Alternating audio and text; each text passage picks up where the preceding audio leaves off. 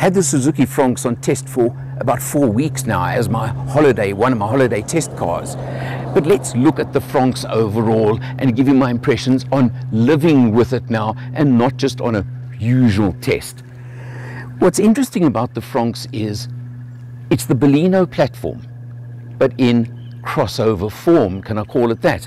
And what I've come to the conclusion, having driven the car for a while, is that somehow, just by raising it slightly, the shape changes, they've given it so much more personality in my book and made it so much more livable with. Can't tell you what it is, can't really point it out, but I just really have enjoyed living with this car for the period. Now, this is a GL model, you get GLX. If you look at some of the previous videos I've posted over the last few weeks, you'll see all the differences between the two, so I'm not going to spend as much time on showing that. The black alloys, for example, as opposed to the polished alloys on the GLX, is one of the big things. The lack of keyless entry and push button, little button here and push button start, those are differences between the two. But now, you know the coupe-esque look to the crossover SUV, the much sharper drop to the rear of the car and the C-pillar over there. But let's have a look at practicality now. Driver's seat is always set for myself, so let's have a look inside the back seat. Well, the door was a bit lower because you saw I knocked my hat as I got in, but there is very decent headroom for me. Legroom aplenty with the driver's seat set for me. Aircon vent and 2 USBs in the back seat. Now that's what you call family friendly, and that's what I like. And I must say, it's quite a nice spacious sort of place to be. Good enough for family use, as I said, small family, something like that. Certainly perfect in the crossover SUV category. And that's what really counts. Come round to the boot, pop it open.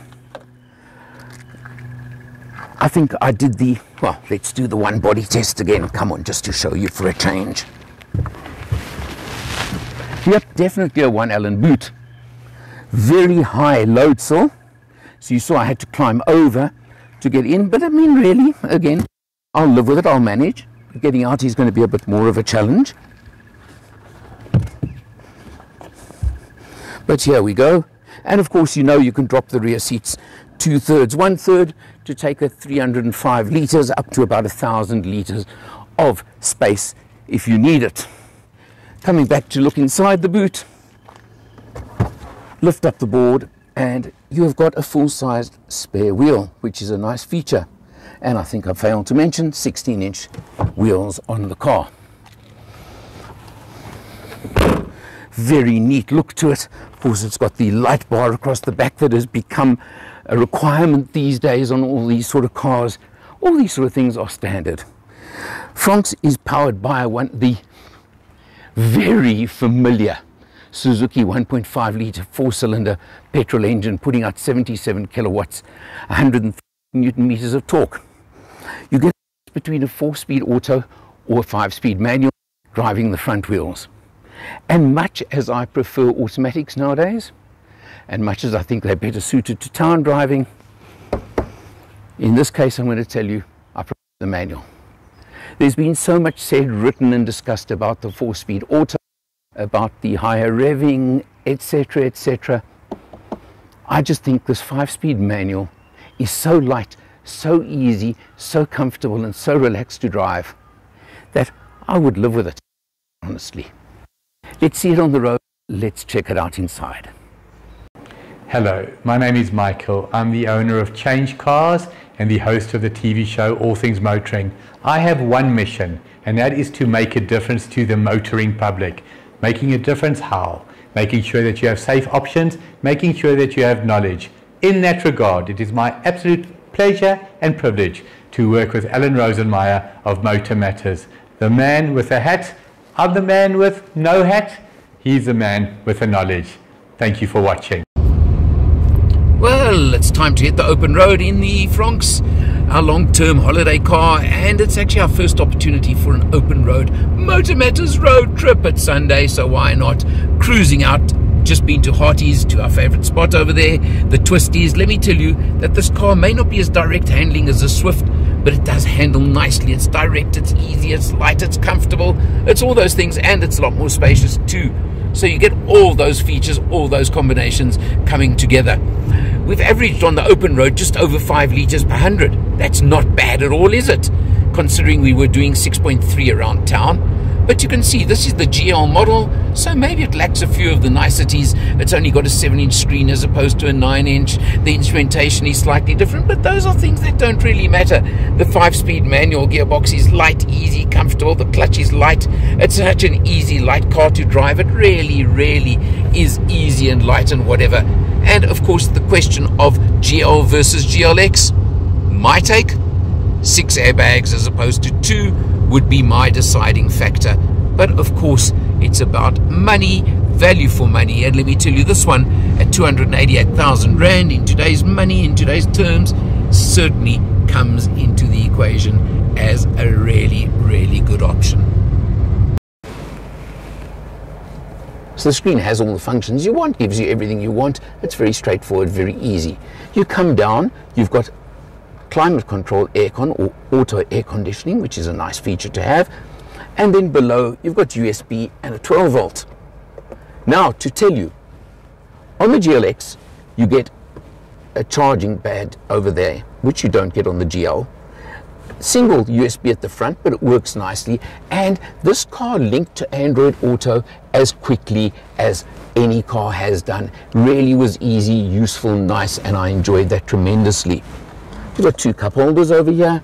Your gear shift, as I told you, this 5-speed manual is as light, easy, comfortable, relaxed as you could possibly want it. And the manual handbrake. Oh well, I think we'll live with that.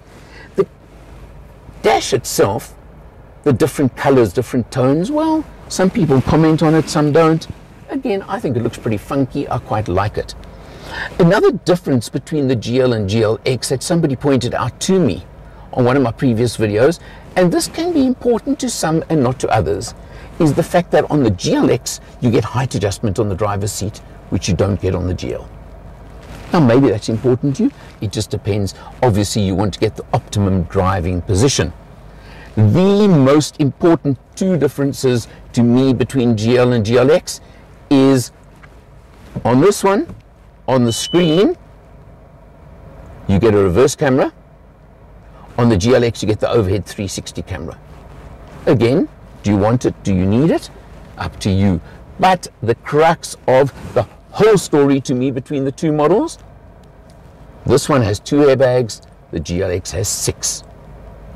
Now that's something that, you know me, I will always say is something to look at very carefully and of great importance to me.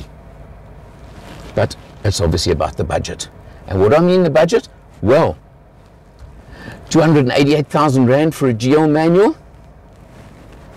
add plus minus 35,000 Rand to get to 315,000 Rand for a GLX manual. I've told you the differences, mechanically identical. I know where I put my money, let me put it this way. But I can tell you that in the just on 300,000 Rand category, the Fronx has to be a winner. And I think the public are proving that fact. You get the 5-year, 200,000 kilometer warranty. You get a 4-year, 60,000 kilometer service plan, all included in the price. You know what? It's no surprise to me. The Fronx is a semi-finalist in the SA Car of the Year for 2024. None whatsoever. If you're looking at this category of car and you're looking at value for money, you have to check this one out. For Matters, I'm Baleno. See you next time.